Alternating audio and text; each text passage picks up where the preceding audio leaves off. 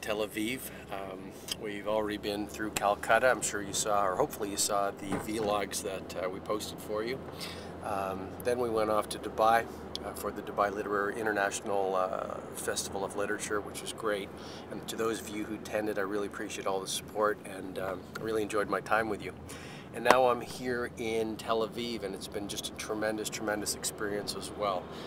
I was so pleased to see all the people at the Lead Without the Title event yesterday. Thank you for the incredible support. Thank you for sharing in this vision I have to spread, the idea that every single one of us has natural leadership power deep within us. There's really two types of power, isn't there? There's the power that you have from a title and your station in society, maybe how much money's in your bank account. That is a certain type of power that brings to you. But as we both know, there's a much deeper power and a much more sustainable power, and that's the power that we have by virtue of being human. So no matter what you do, where you work, throughout the organization, throughout society, you have the power to show leadership in that role. And again, I thank you for helping me spread that message throughout organizations, throughout communities, throughout nations, really. So here in Tel Aviv, it's exciting. It's a frenetic place, a place that really doesn't sleep a lot, like New York City in many ways. And off to Jerusalem right now to meet President Shimon Peres. A wonderful chance to reconnect, and then an event tonight. And then after that, we have a few more things to do here in Tel Aviv and off to Nairobi for the final leg of the tour. So I hope you've been enjoying the blogs, the vlogs, and I'll keep on shooting some video footage so you get a sense of what the drive out to Jerusalem is like. And then when we get off to Nairobi, of course, lots more footage to come. So thanks so much. Keep leading without a title. Thanks so much for your support. And here we're in Jerusalem finally. We made it on the road over. And here's a taste of what Jerusalem looks like just as the sun is setting. Actually magnificent architecture. And you can just feel the energy of this place, and it's very special. That combination, like so many cities, of a rich historical past and tradition, yet lots modern. Hi, well, I just left Mamila, which is here in Jerusalem. It's a new area, and if you see over here, there's actually the city of David. So King David actually built Old Jerusalem right here, and it's just a pretty stunning evening. The sun is setting, and you'll get a sight of both the modern mixing with the traditions of here.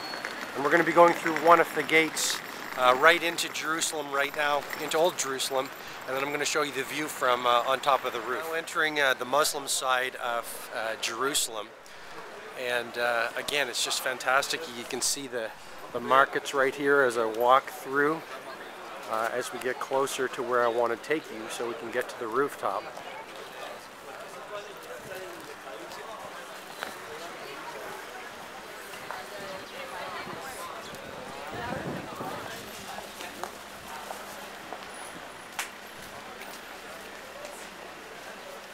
This is great. It's like having you walking with me through the old part of Jerusalem.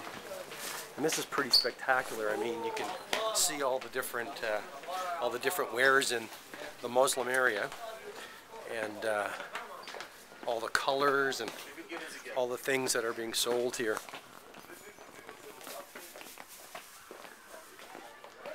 Taking a quick break. I'm going to have a shawarma. Can't come to the Middle East without having shawarma. And we're here at just this almost a roadside cafe just outside of the village in Old Jerusalem. And having a chance to have some fresh orange juice, have some conversation, have some great food, enjoy the energy and the sense of being here in this place steeped in tradition, and just taking a little time to chill and relax a little bit. Well, I promised you in an earlier segment of the vlog that I was going to take you right into Old Jerusalem, and here we are. There's the Church of the Sepulchre here in Jerusalem, really the Christian area that you're seeing right here. And this is a very special place. Only certified guides usually get in here, and we made it in. And then you can see out over Old Jerusalem, you can see the Muslim area, which is very obviously very sacred as well. And then this is now the Armenian area of Old Jerusalem. So really I'm standing at the center of the four quarters of Jerusalem. And it's absolutely a spectacular place to be. And then you're seeing the Jewish area as the sun is starting to set. The Jewish area is on that fourth quarter. So I hope you enjoyed this piece of history and tradition here in Jerusalem with me as the sun sets.